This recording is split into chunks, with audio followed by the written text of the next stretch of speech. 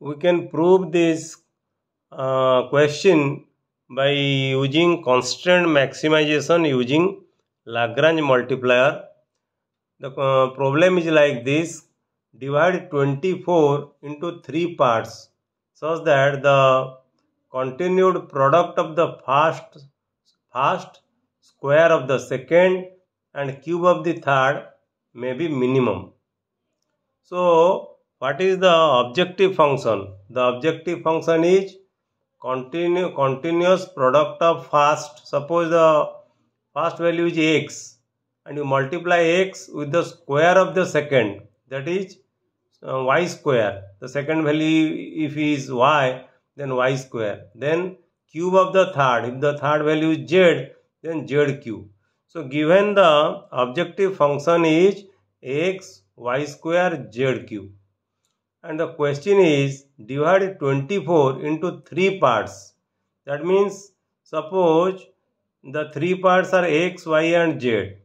So we have to divide the value of 24 into 3 parts, that is x plus y plus z equal to 24, and this is the constraint or the condition, and we have to find out the value of x, y and z such that if you add x, y and z, and that will be equal to 24, and you have to prove it by using constant maximization using Lagrange multiplier.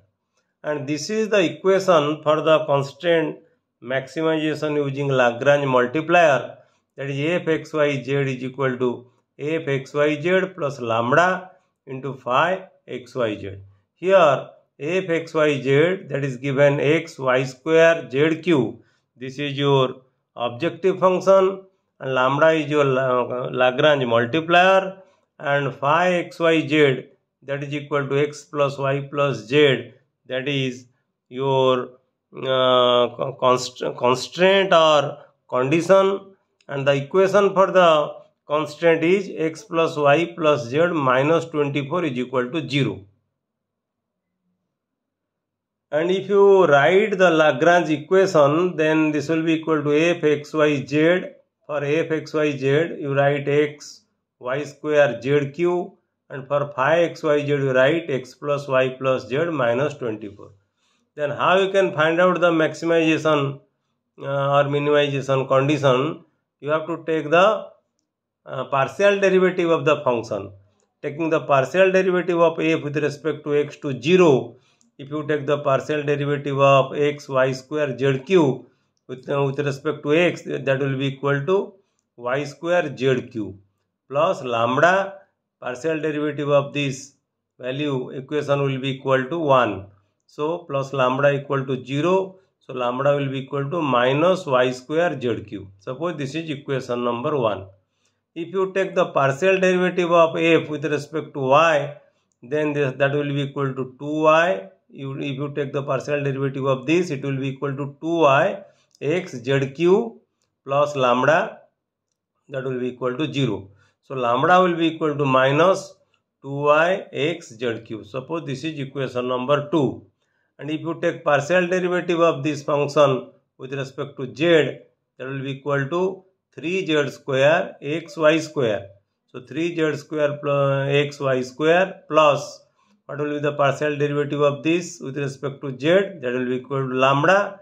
So plus lambda, that will be equal to 0. So lambda will be equal to minus 3z square xy square. This is equation number 3.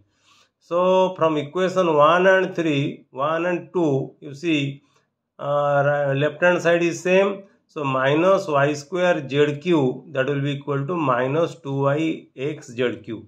So I have written here from equation 1 and 2, you see minus, if minus y square z cube will be equal to minus 2y x z cube, then what will be the value of y?